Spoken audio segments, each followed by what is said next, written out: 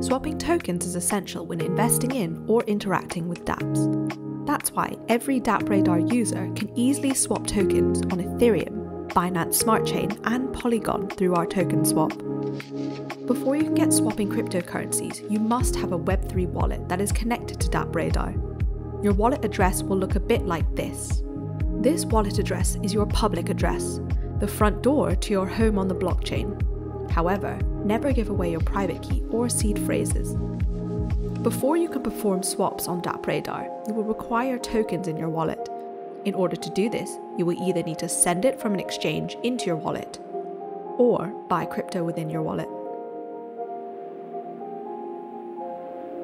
You always need Ether, BNB, or Matic depending on the blockchain you're using. Ether is native to Ethereum, BNB is at home on Binance Smart Chain, while Matic belongs to Polygon.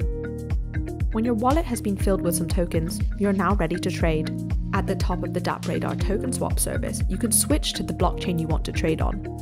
For this instance, let's assume the trade will take place on Ethereum. Now select the token you bought earlier.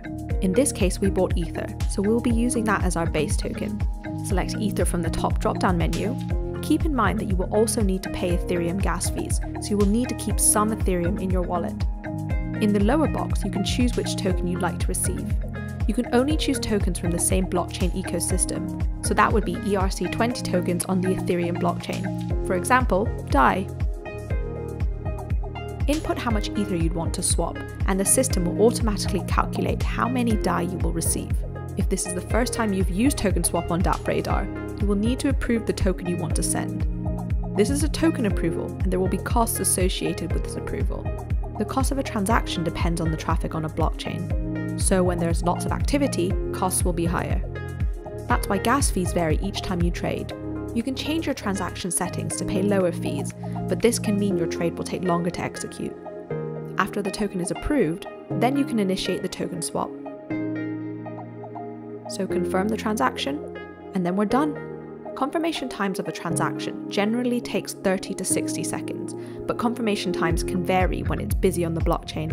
Generally, Ethereum is a bit slower than Binance Smart Chain and Polygon. Once everything is confirmed on the blockchain, the new tokens will be visible in your wallet.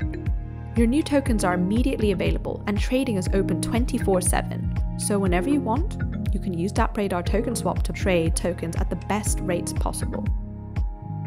So go to your DappRadar portfolio, see which tokens you hold, and make a trade using DappRadar's Token Swap.